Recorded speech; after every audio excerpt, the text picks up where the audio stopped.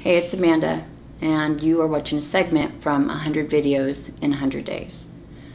This started out as a challenge to myself to prove that freedom can come from authenticity and vulnerability, and that life doesn't have to be perfect or look perfect, it doesn't have to feel perfect to be valuable, to really be valuable. And that you don't have to wait to share your gifts till it all looks a certain way. And this is also about what the cost is of waiting to share your gifts. I didn't have a YouTube channel before this. I never did a video of myself. I didn't even like to see myself in camera. So am I scared every time I do this? Yes.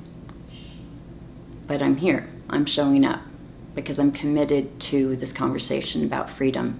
And the freer I get, I believe the freer you will get. So I invite you to participate as you can. There's no editing here. I get one take. So if it all goes to hell, you go with me. There may be swearing, there may be crying. I may get up and walk around. It's the game.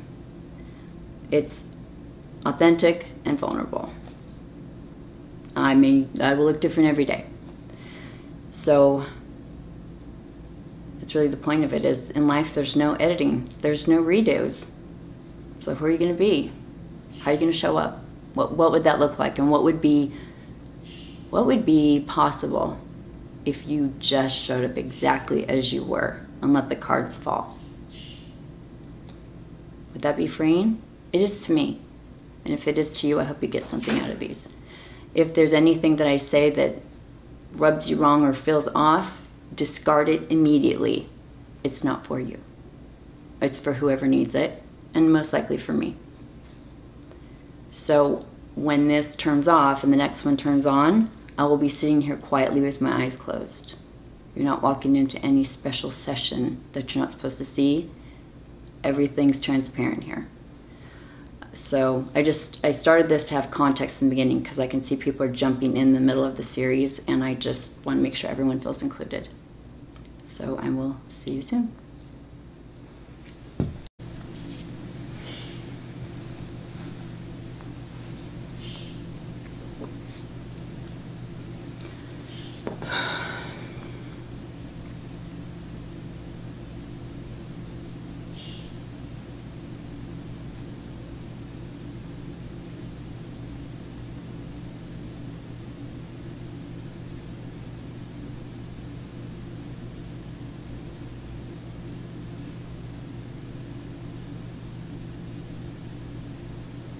It looks like I'm wearing the same shirt from yesterday. I am.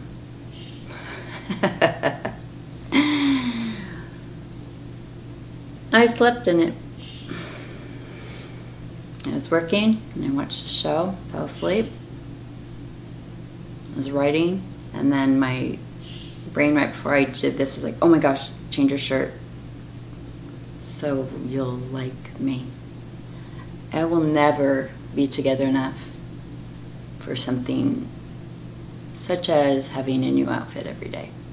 Unless someone else is dressing me, that's not probably ever going to happen. And I just want to be who I am. And if you don't like me because I have the same shirt on 2 days in a row, probably we're not meant to be friends.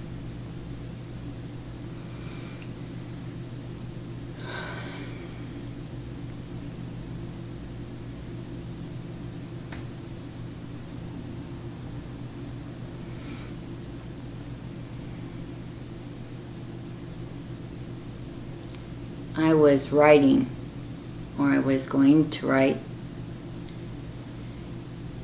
and I started something called a clearing sheet before I started. And what clearing is, it's really a whole video, but in short, it's emptying your mind before you go somewhere, before you talk, before you connect with somebody, because the mind has all the chatter going on.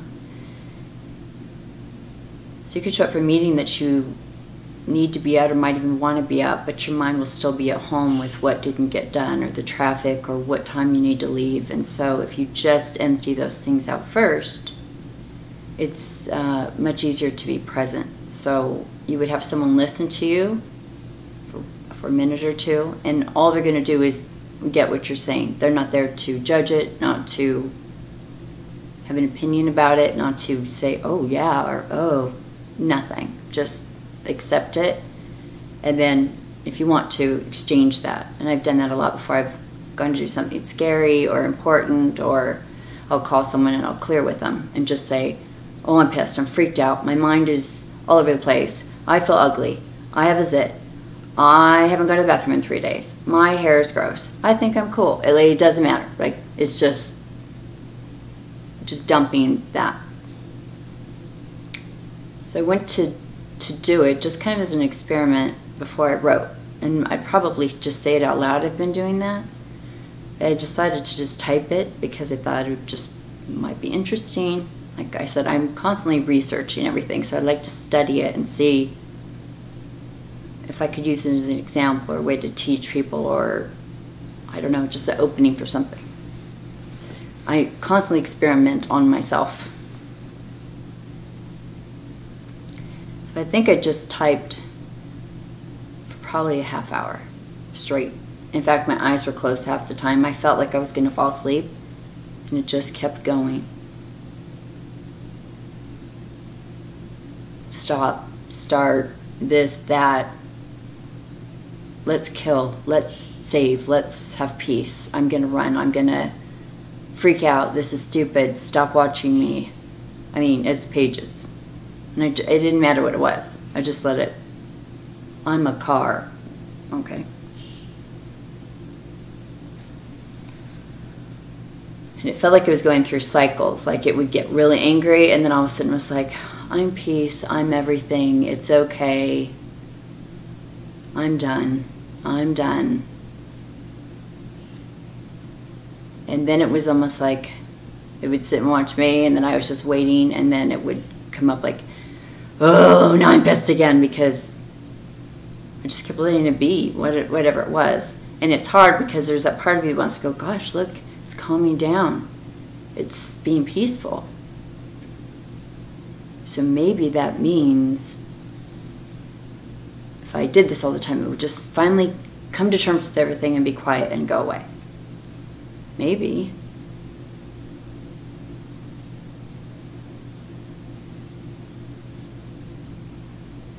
Felt a lot of compassion for this mind of mine. Because it seems to be wrestling with something. Really just more like it's that it doesn't have an existence of its own. It doesn't get to be out here playing like how we look, I guess.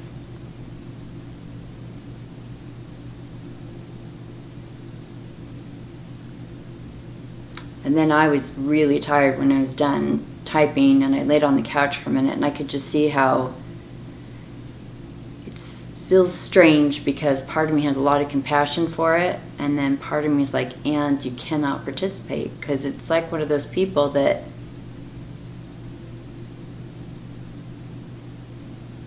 they're running on autopilot in a space from a lot of pain and a lot of hurt, confusion, and maybe they start manipulating and hurting people. They don't mean to do it. I don't believe anybody ever meant to hurt anyone. You will never convince me of that. I think there's confusion in the mind.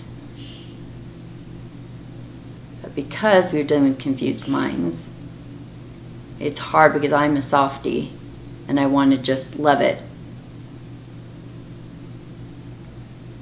And part of me can't. And then part of me feels like, and if I just really try and involve it back in everything, then it's going to think that it can start running the show again. It's like it doesn't have boundaries. It doesn't know how to just do its job, just to help me function and remember things and learn things. It gets confused about its jobs and it's like a little kid that wants to drive, and it can't make those kind of judgments, but it wants to. And then it gets really mad. And that's what it felt like, just watching a teenage girl just have a fit. And I've watched my mind do that many times. It's just, it gets confusing when I think it's me. And I was literally like, felt like, you know, a secretary just typing dialogue for my boss. Like, okay, that's interesting. But I could definitely tell that it was just running and I could watch it. So I think it's a good practice because it's easier to separate that that's not me. I mean, it says weirdo stuff. I also think it says the things that all humans think. If I have a hard time believing that no one's ever thought of killing someone. No one's ever thought about weird, creepy, inappropriate things. Like, it's not you thinking it just comes through, and then we judge ourselves like, oh my gosh, I thought that, I feel so guilty, oh, I feel weird, I feel creepy. Did you think it, or did you get thought? Because I don't think you were sitting on your couch and all of a sudden had this really weird scene go through your head, and you intentionally, like, you know what, I want to think about something that will freak me out. Yeah. And we don't do that. We get thought. And then there's, the more presence we have and the more practice we have, we can, you know, we can't stop a wave from coming in, but we can learn to swim with the wave. Or sink below the water and watch, because there's a lot of junk on the surface and it can get very tumultuous up there, but if we can sink and be grateful for what it does offer and let it just do its thing and let it be, I feel like it would be a better operating system. Because going to war with your mind, you lose. Trying to ignore it doesn't work. That's like ignoring a toddler that's screaming while you're on the phone. And the thing that comes up for me is about being, like granting being.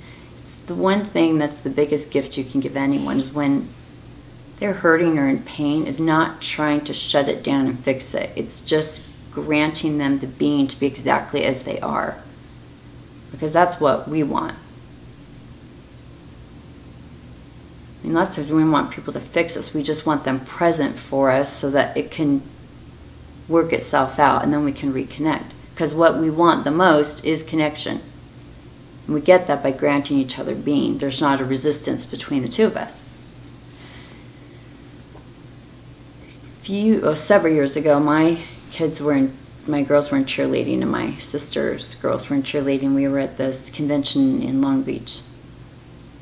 My nephew Johnny, he's 10 now, but he is absolutely one of my best friends. I mean, I'll text him if I want to talk. We're that close.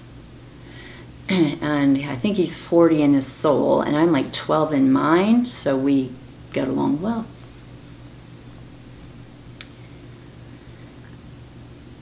I mean, we can talk for days. And he's at a very high level of conversation.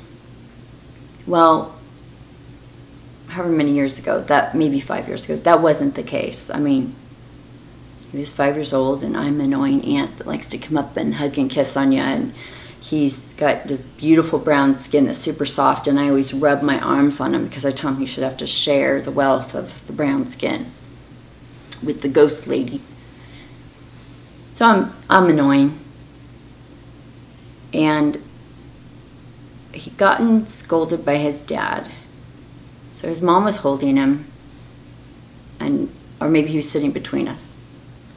And he was playing a little game or doing something. Anyway, I turned to him, said one of the obnoxious things to do, like, "Hey Johnny, I love you," or whatever. And he said, "I hate you." One, he was upset that he was in trouble, and I'm annoying. So his mom grabbed him up and said, "Johnny, don't say that." And whereas I could have gone with a hurt feeling, I could have gone with whatever story, reaction my mind would have come up with.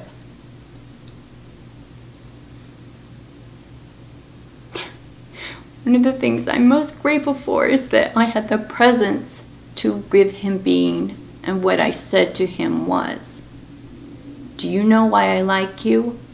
You tell the truth. Thank you for telling me how you feel about me, because it's scary to tell people how you feel. And my sister kind of looked at me like,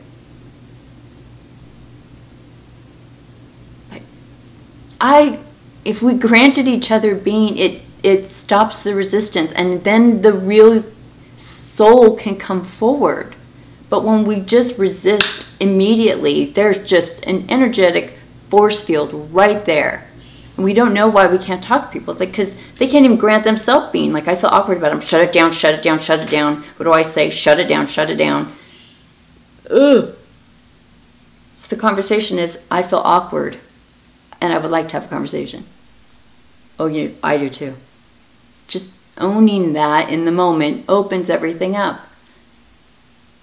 So what does my nephew do?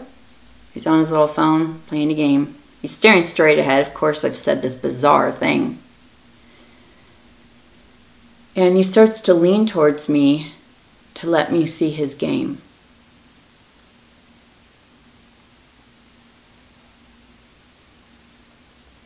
He leans over more, starts to scoot away out of my sister's arms into the seat between us.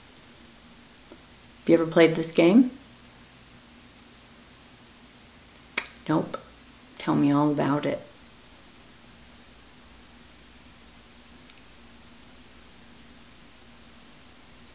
And then shortly after, we had to go down on the floor because it's the part where you cheer or your girls go on stage. Who has hold of my hand? My nephew. Who's high-fiving me? Who's checking where I am to make sure we're still on the same level? And we've never lost it. Someone can love you enough in those moments to just grant you being without judgment. That doesn't mean a repetitive process of letting someone beat the crap out of you. That's not the same thing. If you're letting someone beat the crap out of you, you want something from them. You want something out of this situation. Or you want something for yourself. There's just something else going on. There's a payoff in there somewhere. You may not have discovered it yet. It's not a conscious thing, but that's what's happening. And it's what I very much find with kids and teens is granting them being is all they want. It's all of us want. Anyone that comes here is welcome to be how they are. There's an agenda for them. The agenda is exhausting. Show up for me this way so I can show up this way. That's freedom. Vulnerable is, let's both show up how we are and see how it goes. I'm willing to give it a shot.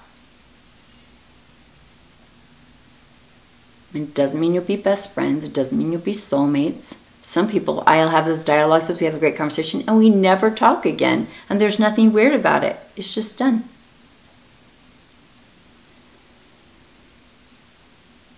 So I guess that's what I see about the mind, is just granting it being. If it's going to freak, it's going to freak. Today I was cleaning up downstairs, and it was so much going through, and I literally heard a voice. Okay, these are always the same voice. I'm not hearing different people.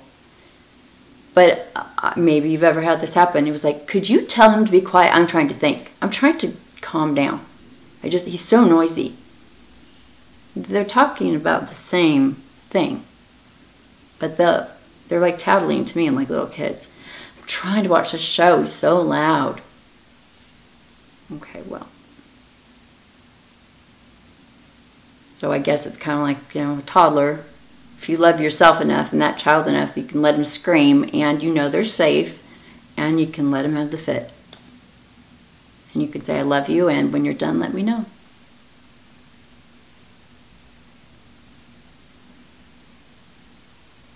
Because I am grateful for the mind I have. I have a brilliant mind.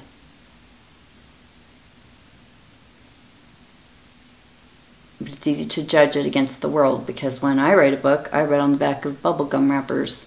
I write on the wall, I write on my arm, I write wherever the thought comes out, because I'm not an organized person. I don't even have the first notion of how to organize. I don't.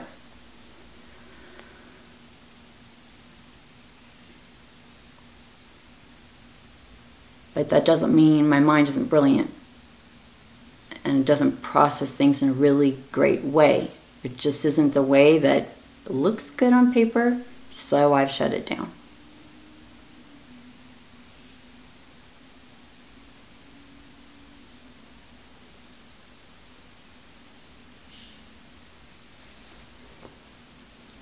But I can't say, truthfully, that I would trade my mind for someone else's.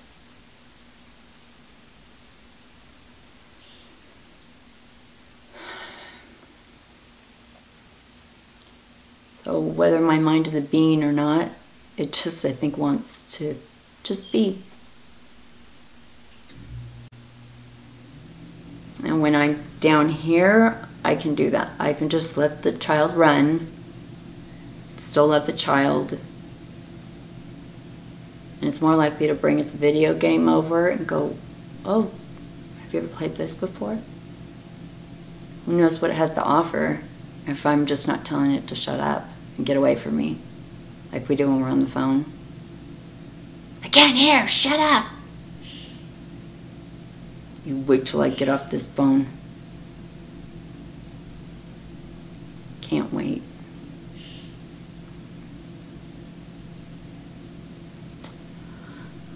Anyway,